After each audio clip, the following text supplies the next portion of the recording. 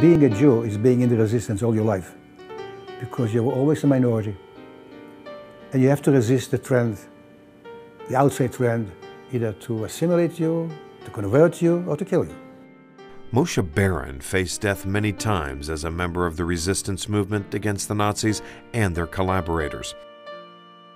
There were hundreds of thousands of fighters known as partisans, people who fought mostly behind enemy lines. Moshe was one of the estimated 20,000 to 30,000 Jewish partisans. He fought the Nazis for over 2 years. I was born in a shtetl in Belarus, then Poland. Now it's a separate independent country, in 1920. We were a family of 6, myself and my brother and two twin sisters. Until 1939, we lived a quiet, normal, without any big aspirations life. All this has changed on September 17, 1939, when the Soviets invaded my hometown. Moshe's town was under Soviet rule for almost 2 years. At that time, Germany and the Soviets were allies and divided up Poland. But in June 1941, the Germans turned on their allies, the Soviets. In 4 or 5 days, coming from Eastern Prussia, they were in my hometown. They started issuing all kinds of restrictions of movement. For example, you were not allowed to use the sidewalks. You had to walk in the street. You had to wear the Star of David front and back.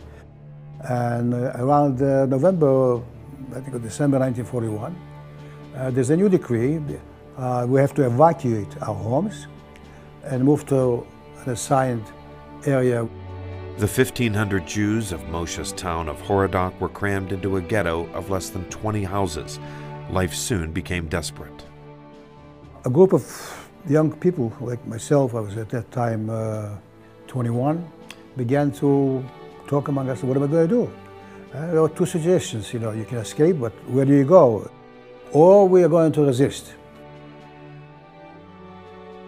Moshe, his brother Josh, and a few dozen young people were selected to work building the rail system for the Nazis.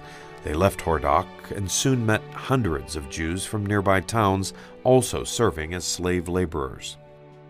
The area, which was heavily forested and swamps, if not for that, I wouldn't be sitting here. And there was building up a resistance. Russian soldiers who had escaped when the Nazis turned on them formed the backbone of the partisan resistance. They were soon joined by thousands of local people conquered by the Germans who wanted to fight back. There was a lot of weapons left by the Russian army when they retreated. Scattered, some of them was collected by farmers, and some of them was found around. And there was a beginning of a resistance in the forest by minor skirmishes attacking individual Germans or something like that. Moshe and some Jewish friends hatched a plan to steal some weapons and use them to join a partisan unit. The 2 of my friends from the ghetto worked in a neighboring warehouse where the Germans collected captured Russian weapons. And they were sorting it out, whatever they were doing. When they told me that,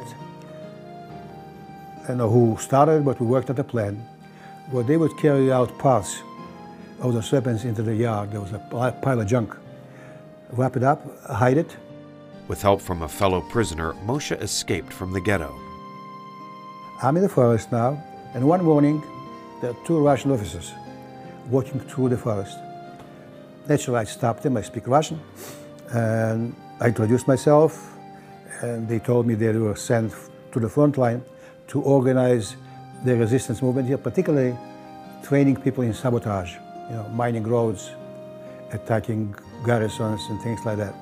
And it turned out to be 2 Jewish officers. And I told them they would like to join the resistance movement. I have weapons hidden in the ghetto. Moshe was safe for the time being, and he learned most of his family was too. They fled Horodok and ended up in a different ghetto in the nearby village of Krasny. Finally, Moshe arranged with a sympathetic farmer named Kowalski to smuggle his family out where they could hide on a farm. He also arranged with Kowalski to get the weapons he and his friends had smuggled into the ghetto, out of the ghetto. It was arranged that I will meet him and the partisans in a certain village, and they'll accept the weapons and accept me. But some non-Jewish partisans stole the weapons. Kowalski told him, "They don't want to accept any Jews in the partisans." So they took the weapons and they gave it to the locals, whom they knew. Without weapons, the Jewish boys couldn't join the partisans, and all around Moshe, things were getting worse. In July 1942, the Nazis murdered the last remaining Jews of Holocaust, rounding them up into a barn, machine gunning them, and then setting the barn on fire. And the Jews of Krasny were all killed in March 1943.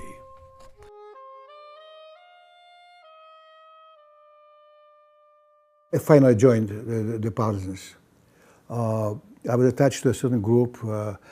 In the beginning, in 1942, we were a small group doing very little, just trying to survive ourselves, you know. Some people would go out on the operation and raid a farm, just take whatever we could for ourselves. We built bunkers in the forest. You know, there's plenty of wood for the winter. It's a Russian winter. It's 20 degrees below zero. In July 43, the Germans started harassing our groups throughout the whole territory because we were disrupting their supplies to the front line. We were mining roads, we were ambushing their convoys on the highways, blowing up trains, and they had trouble supplying the fronts. They couldn't supply and they couldn't protect their back. And if they were retreating, we were menacing them too. So when we knew that they are after us, we would retreat. In 1944, the Russian army closed in on the Germans, forcing their retreat. It was the beginning of the end of Moshe's nightmare. One day, we hear noise on the highway. Here they are, the Soviet tanks and trucks and planes moving west. So here we are free.